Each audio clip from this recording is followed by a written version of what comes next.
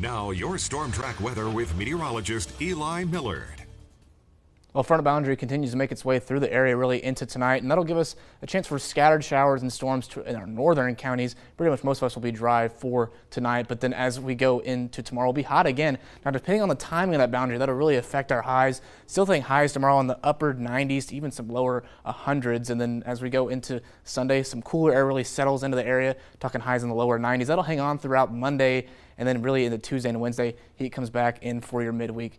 Pretty hot again. Now, looking at Manhattan, pretty much clear skies. Once again, a benefit of sitting under that area of high pressure. Lots of sunshine there, and that's the same story in Holton. Now here in central Topeka, current temperature right now here sitting at 104 degrees. Feels like 108. Dew point not too terribly bad, 65 degrees for your dew point, and winds out of the south 16 miles per hour. Now this morning, pretty warm, exactly 12 degrees above average, 81 for your low. Right now hitting our high at 104, 13 degrees above average. Pretty close to the all-time record of 106 degrees. Now current temperatures right now, like I mentioned before, 104 here in Topeka, 105 in Emporia, 107 in Clay Center, a little bit cooler in Hiawatha, 96, trading cooler air off with a little bit more humidity. Dew points in Hiawatha in the lower 70s, 73 to be exact. A little bit drier in our southern counties, 63 for your dew point in Emporia and 62 in Burlington. Right now heat index feels like temperatures, feels like 108 in Topeka, 112 in Marysville, 111 in Manhattan right now, and winds generally out of south 10 to 20 miles per hour, a little bit gustier in Burlington, 20 miles per hour for your wind speed. Now,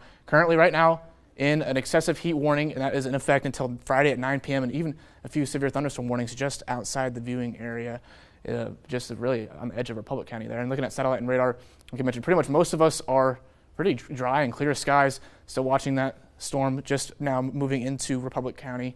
We'll continue to keep an eye on that. Looks like it's going to stay off and out of the viewing area, but if we look across the state, some showers now in Oklahoma and south central Kansas, but generally mostly quiet. Then off towards, well, really our south and west area of high pressure really is extended throughout the most of the central plains and really flattened out, and that's what is allowing a cool front to really move through the areas. You can see really from this low pressure system off towards our northeast, and then a tailing cold front will form with it and move in as we go into Saturday. And let's check this out here on upper air patterns here. And well, as we go into Saturday, see high pressure really flattens out, and then we start to get this northwesterly flow. That's what we've had for most of July.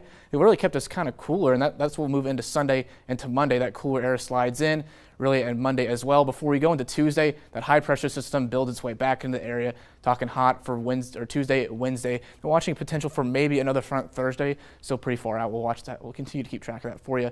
Now here's the scattered showers that'll continue throughout tonight into Saturday morning, and then I think Saturday we'll see pretty much spotty showers for most of the day. But really our best chance, I think, Saturday night into Sunday morning, especially for our northeastern counties. Really seeing that rain, and I think Sunday will be mostly dry once again, maybe some pop-up showers. Chances are pretty low. Then dry all the way through your Monday as well. Now, temperatures tonight, 76 degrees, wind is in the north from 5 to 10 miles an hour. 97 for your high tomorrow. Like I said, depends on the timing of that boundary. It may heat up a little bit more or not quite as much as that. And taking a look at the 7-day forecast, here we have 97 for your high on Saturday, scattered showers. Then the rain Sunday morning, 93 though for your high on Sunday, 94 on Monday, but 100 to turn for your Tuesday and Wednesday. Then watching another frontal boundary move its way into the area. This time next week, not too bad, 94 degrees. It's finally over. It'll be back, but yeah, we get a little bit of a break for sure. That's certainly a good thing. Those 90s will feel like a nice little spring day, and yeah, it's still technically above average, but from what we've seen, we'll take it. So I'll take it for sure. Yeah, I'm happy to see those 90s back. Me too. Thanks, Eli. Yeah.